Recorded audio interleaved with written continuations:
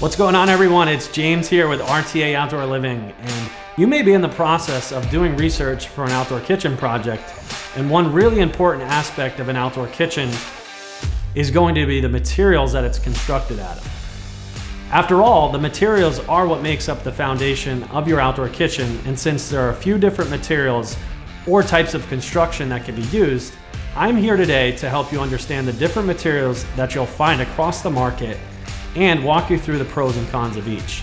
When you think of how an outdoor kitchen is built, they are most commonly constructed in 3 layers. The first layer being the structure or the frame, the second layer being the surface that you apply the cladding material to, and the third layer being the cladding material itself. Okay, let's get started with what makes up the structure of an outdoor kitchen. Most outdoor kitchens are constructed with a frame system to make up the actual structure. These frames are typically made out of either metal, wood, or concrete block. Metal frames are by far the most popular, typically due to the availability, as a lot of companies can provide metal frames that are either custom built or there are out-of-the-box designs available. Steel frames can be challenging to work with if you're attempting a DIY project, as steel work is just generally not for beginners. If you live in an area where there's a lot of moisture or live in an area where there's freeze-thaw, the steel frame can rust and corrode over time, which can compromise the integrity of the structure. Wood is typically going to be the most cost-effective option, and from a building perspective, it takes the least amount of the building experience. Wood does come with its challenges though. Wood frames can rot away over time, which can compromise the structure of your outdoor kitchen. Wood frames are also notorious for attracting bugs and insects that can eat away at the wood. The last consideration with wood is that since it is a combustible material, you will have to make sure the proper safety precautions are taken while building. You will have to use insulated jackets for appliances like grills, side burners, and any other cooking components. If the proper precautions are not taken, you could easily end up with an outdoor kitchen that is a fire hazard and that is not safe for you and your family to use. Concrete block is becoming less popular, but it still can be a great material to build an outdoor kitchen structure out of. Concrete blocks are very durable and can hold up in almost any climate. Concrete is a non-combustible material, so you won't have the same safety concerns you would have with wood. On the downside, it is becoming less popular because of the trade skill that is involved, as you will typically have to hire a mason. Concrete block construction is typically going to be the most expensive option, and because concrete block is the heaviest out of all the options, you will typically need to have structural footings to support the weight of your outdoor kitchen so your patio or deck doesn't settle over time. Okay, once the frame is constructed, you will apply the surface that you will be attaching your cladding material to.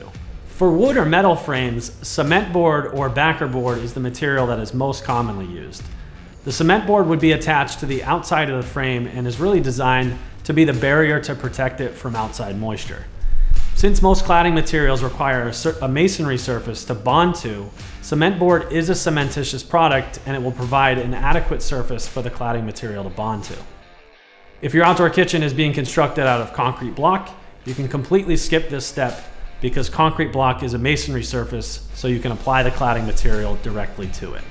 Let's talk about cladding materials. Now that you have the structure of your outdoor kitchen built and have an adequate surface for the cladding material to bond to, it's time to consider what cladding material is best for your project. Stucco is generally the most inexpensive material, which has become a very popular exterior finish for an outdoor kitchen. Stucco, unfortunately, is not very durable in climates where weather conditions are not ideal, like freezing temperatures and high moisture areas.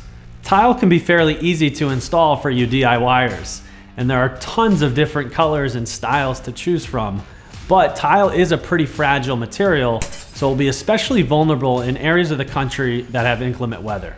Stone and brick are traditional masonry materials that can give your outdoor kitchen a very natural and sturdy look to it. Real stone can be very pricey and will most likely involve hiring a professional mason. Manufactured veneer stone, on the other hand, can be a more economical option and more DIY friendly. Countertops. Tile is the most cost-effective of countertop options, but the grout lines on tiles are very porous and also difficult to clean, which can make the surface non-hygienic. Tile as a material is brittle and can be very susceptible to cracking and falling apart, especially in certain parts of the country. Limestone and bluestone. Limestone and bluestone countertops aren't very common, but they can be used as outdoor countertops. They are very heavy and the material is also very porous, so it's susceptible to staining if it's not sealed. These stones can't be internally reinforced, so although it's not common, they can crack or split if there is a temperature fluctuation or ground movement. Concrete countertops can be great for people looking for a natural and outdoor look to their countertop. Concrete countertops can be structurally reinforced to deal with temperature fluctuations and ground movement.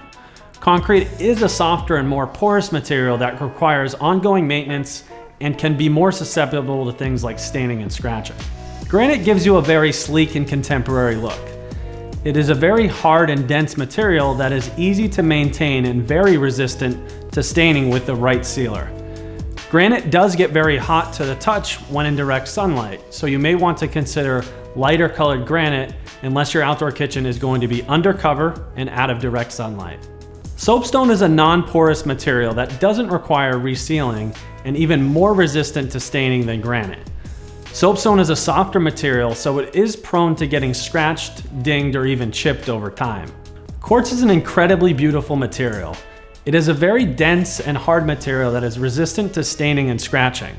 However, it doesn't fare too well under sunlight as it can yellow over time, and it also doesn't hold up too well to humidity and moisture. Stainless steel countertops don't have many benefits to them. They can be easier to clean and maintain, but they also absorb heat like crazy. Stainless steel, in our opinion, is better suited for your appliances and not your countertops. Okay, at this point, you should have a great understanding of what materials are used on an outdoor kitchen.